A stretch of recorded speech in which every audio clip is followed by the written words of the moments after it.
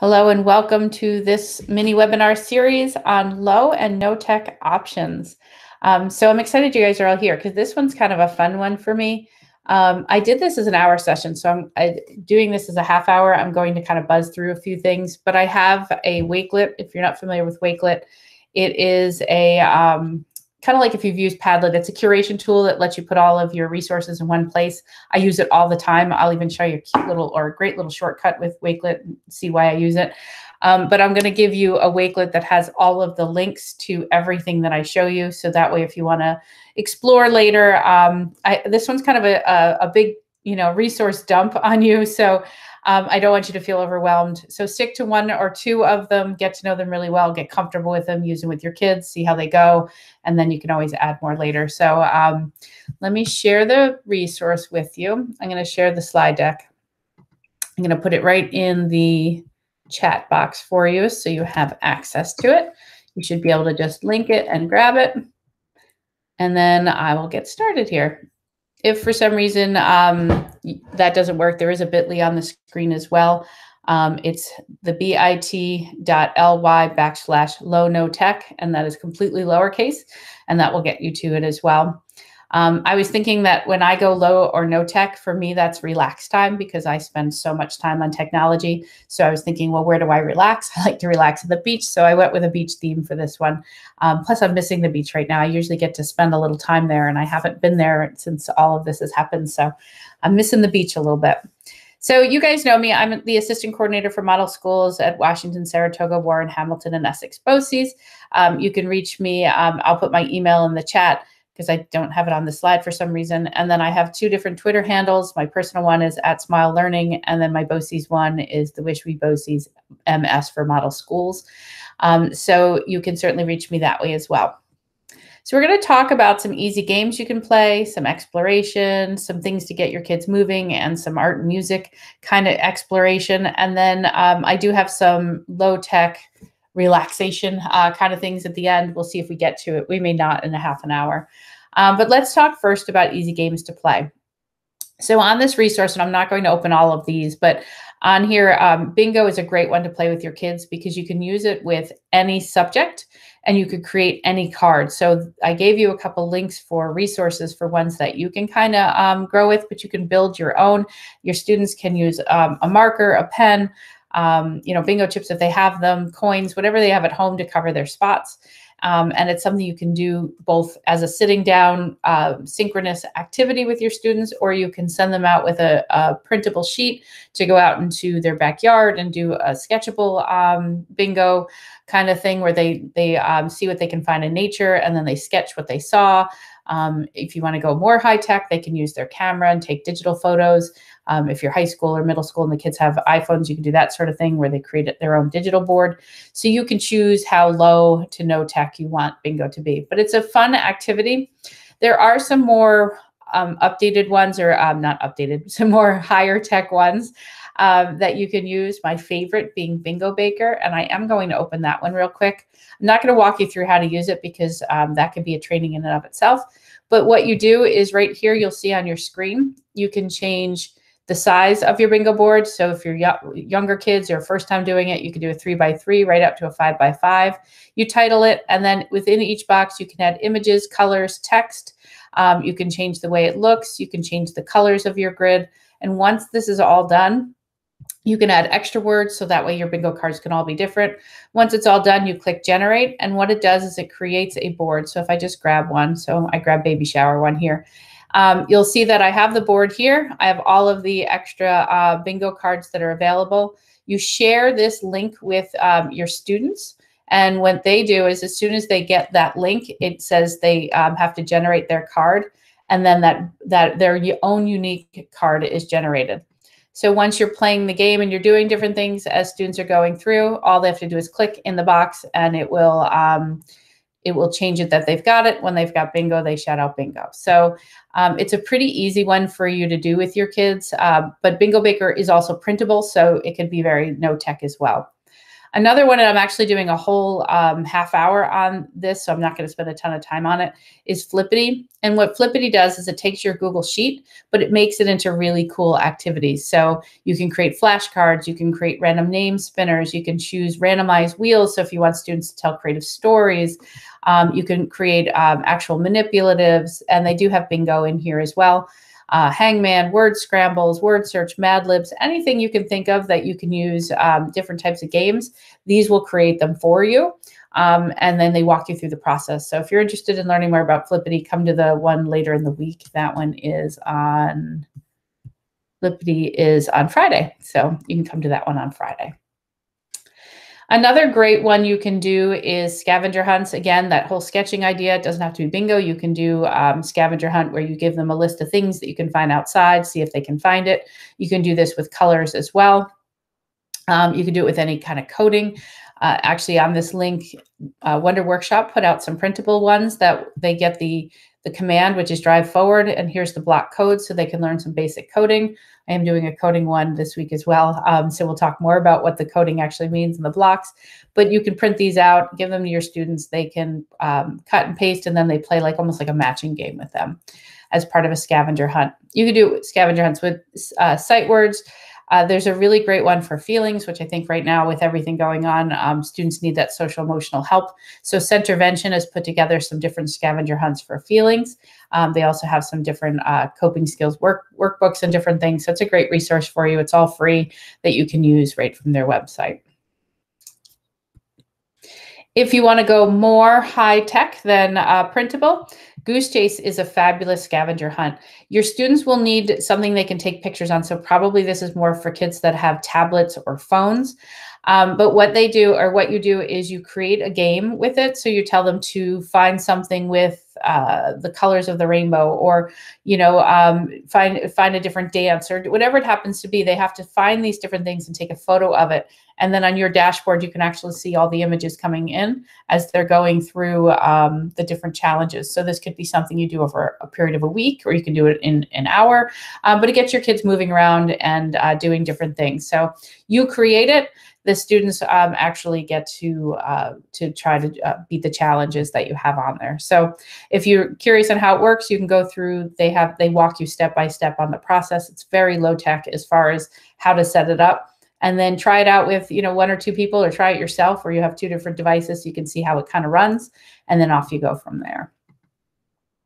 Another fun one, and this one again is, it can work on your computer, but it's a little harder. But this is an AI experiment from Google, and AI is artificial intelligence. And so Google creates these little games. They look to see if they're popular or if they need a lot of work or whatever, but think of it like a beta. And what the student will do is they click Let's Play, and then an emoji is going to come up at the top of the screen, and they have to find that emoji. So here they have to find a computer. So see the little computer icon? So if I grab, I have a computer here. Did I just see a China cabinet? Was that a China cabinet? If you grab a computer, it says, oh, you found it. Okay. And then, oh, that's a lovely picture of me. And then you go on to the next one and you play the game. So they have to find something that matches the emoji on their screen. So maybe the TV might be there we go. So you can see how that goes. It plays the game. Kids love it. They find it super fun. They're running around the house. It's pretty low tech because they just have to have the app or go to the website. And then they get running around and doing different things. Lori? Yes. Are we supposed to be seeing your screen? Yeah, you can't see my screen? No. Oh, you should have told me. Here I am showing you all of these cool things and nobody said a word. Thank you for letting me know. Oh, you're welcome. I know I left a message. Someone else left a message too. Oh, in the chat? Yeah. Oh, look at that. Yep. Sorry. No, you're fine. All right. So we'll let me do a quick review then, just so I can show you what you see. So we did the Bingo Baker. You can change. I'm just going to show you a couple quick things. You can change the different size here as you create the cards and you go through. So if I was using this card, when the students click this link, it generates the card. And as they click, it changes over. Okay, so that's that one there. When I was doing the scavenger hunt, oh, I closed out that one. The emoji one. You can see my screen now, right? Yes. Okay, thank you. Mhm. All right, when I click Let's Play, just so I can show you, the emoji comes up at the top. All right, so I had to find a computer, and they're usually different. It's weird that it came up with the same one. Somehow it got that from my face. But, you know, it'll be a mug, or it'll be a smiley face, or a t-shirt. So here I'm wearing a t-shirt, so it should usually grab me. It doesn't want to, but it'll do different things that way. So there's the emoji one. That's fun. Okay. All right. So storytelling. I was a former sixth grade English teacher. So, or I am a former English teacher. So I love anything that has to do with games and storytelling. So there are different ways that you can create stories within the house. So this library has actually put together a whole bunch of different ideas where they do like collect and build a story. So here the students find, you know, 5 objects, and then they have to tell a story of those objects. And they walk you through different ideas with drawing and different things there. So it's a great low tech or no tech resource. For Build a Story, there are great challenge cards that 3D Bear has put together for you. 3D Bear is an augmented reality app. You don't have to use the app to use the cards, but you send these out to your kids, they cut them out, and then they have to pick one of each color to create their story. So they pick a preference, they pick a place, they pick their character, they pick the challenge, and then there's usually a curveball. And then from here, they tell their story based on the different things. Or you can give them the topics and the students have to create their own. Or if you're using Flippity, you could actually create this on a wheel. So the students spin it and get whatever they get. One of the other fun ways to play with kids is to tell a story is yes, then. So the student tells a sentence, the next student says yes, and then tells the next part. One of the things I used to do with my 6th graders is I'd give them each a photo, some of them funny, some of them odd, some of them they don't know quite what it is. And then they have to tell a story about that picture. And then we post all the photos, and then the students have to try to figure out which photo goes with the story. So they can't say, like if it's a picture of a tractor, they can't use the word tractor. They have to describe it and add details to try to tell the story around it without actually saying it's a tractor. So that way it helps students out. Great time right now to do journaling and time capsules. Freeze Face is a game I play actually with my family. We're big American Idol watchers, and Ryan Seacrest's face is really funny if you pause the screen. So it kind of became something we've been playing for years, where we'll pause the screen, and then whatever his face looks like, we have to tell the story of the face.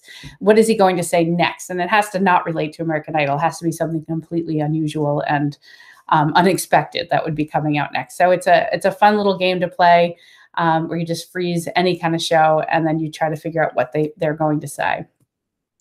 To take it a little more high tech, 3D Bear is a fabulous app. That one only works on tablets and phones, but it is a layer of augmented reality that is super fun for your students to try out. They have dinosaurs, they have letters, they have things you'd find in your house. They have weekly challenges. Right now, last week was building your own virtual study area, like what it would look like if you could build your own classroom kind of thing. This week, I think it's, I don't know, I think it's some sort of dance or something like that. Google Spotlight stories are 360-degree stories. So you download them, or they have some of them on YouTube, and then the students can actually watch a video, but they see it all the way around in 360. So they can turn and see different parts of the story and see the whole perspective. Pixar Shorts are something that I've used a ton in my classroom. So what Pixar Shorts does is they have these great little theatrical shorts, but they're really, they tell a story in a very short period of time. My favorite was the birds, this one right here.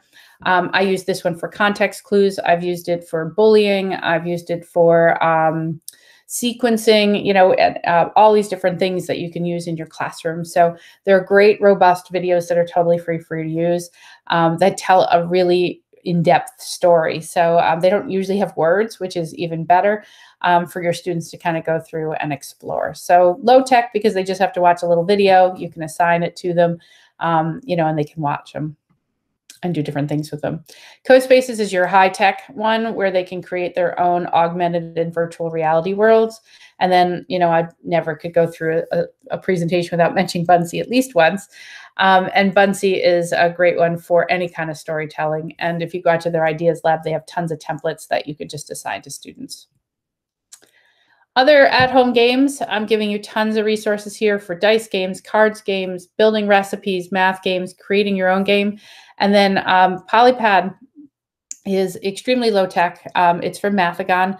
And what it is it's just a board where you can use different manipulatives for math. So it gives kids a good pad to kind of play around and do different things that you normally would do in your class. You might have this as a center.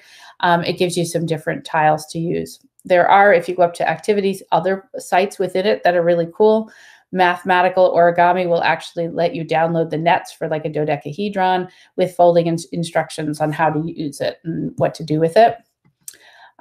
You can do a timeline for mathematics. They have, you know, your kids want to study what would we use math for. Here's a whole bunch of information on what you could use math for. So these are, you know, I mean, it's endless. You know, you click on one of these and they'll tell you, here's a career about coral reef. This one's a new one. So let's grab one that's been around a while. Because there's a ton of them. Here we go. So it gives some information about it and it gives you some resources at the bottom. So they have all these different activities that are free for you to use that you can explore that have to do with math. So I think these would be kind of fun. Tanagrams are fun. They give you the, you know, the different pieces, but you can click the shadow and then you have to build it using these pieces. So really simple to use, very low tech because you just go to the website and click and go. All right, moving on. Virtual games. So those were your low tech. These get a little bit higher tech, but really not. Everify is free. They must get some great funding because these are robust activities for your students that have to do with life skills. So if you click on the K-12 and you click on their course library, you're going to see that they have all these different topics: STEM, financial education, health education, social emotional learning, cultural literacy, and they even have some summer, avoid the summer slide. They also have ones that are tied to scholarships. So there's ones for economics, for example, that the students complete, and then they can apply for a $1,000 scholarship if they're in high school. Some of the younger ones, like they have financial literacy for elementary, where it talks about needs versus wants and that sort of thing. So they're different activities. They're very game-based. The kids go through, they watch these little mini videos, they go into these imaginary lands, and they do these different activities as they're going through. So it's very hands-on. It's totally self-driven for students. You assign the course to them, they log in, and off they go. So it's a really great resource. And this is EdLaw 2D compliant. So feel safe to use this one with your students. For any of these, the hockey one is super fun. It's all about future goals. It's about real world scenarios, about math and science and all these different things. So really a great resource. The Smithsonian has put together a ton of these fun STEM games. Be careful with these, only because they have, some of them are flash-based, so they may or may not work on their devices. So test them out first. But what's nice about these is they're really fun, engaging games. So when you click on go to the game and you click play, the game will load. And then the students have to play the game that comes up on the screen. This one is like a bunch of shapes, kind of like Stack the States was, if you remember that one, where they have to stack the shapes to help the monkey eat the fruit. So we click on new game, they enter, and then it walks you through the directions, and then you drag the shape, and then once you hit go, oh, I gotta drag more than one shape, it's telling me. Okay, now I can hit go. And then there's gonna be a alligator goes by, kind of shakes the shapes up a little bit. Then the monkey's gonna climb the fruit, and they'll see if they can get to it. So they're playing with different shapes, they're exploring, they're fun little games. They have them all the way up to middle school level. So like life science, and then right up to earth science for middle school, they have different games you can play on there. All right, Breakout EDU, if you haven't, well, Kahoot, you guys all know, I'm sure. Google Earth has a Where in the World is Carmen Sandiego game. This one takes a little while to load, so I'm not going to actually load that one. But it plays a game where they actually search the Google Earth to find Carmen. Kahoot is free right now, so upgrade, try it out if you haven't already. Breakout EDU, every day at 2 o'clock, and I've made my kids do it. Every day at 2 o'clock, they have a different activity. We did a couple last week. We did one on geometry. We did one on grammar last week. Yesterday, my son did the periodic table one. So they go, and it takes about 10 minutes to do, and it's live. So you watch a video, and it walks you through the process. and you try to solve the clues, you can actually win real prizes. So they win Spheros. The breakout EDU kits are sent to them with the assumption they'll donate it to the teacher, or they can be donated to the teacher, and then they have at-home kits. So you can take a look and see. And each week it's different prizes. Last week it was a Sphero Bolt. This week seems to be the Sphero Mini. So you can win real prizes by doing these, and they're fun for kids. As far as low-tech exploration, so if we go to these live cams, this one is a pretty robust one. You can look at anything you're interested in. So let's say you want to go to look in the water. Here we're looking in an aquarium. You could choose any of these different sites and take a look, and it takes you to that site and you can watch. So, and you can take pictures of it. You can just explore. Some of them are completely live. Some of them are video, like where they got the best of, and you can really see different things. But you can see you have all of these different cams around the world for all different things with animals and nature.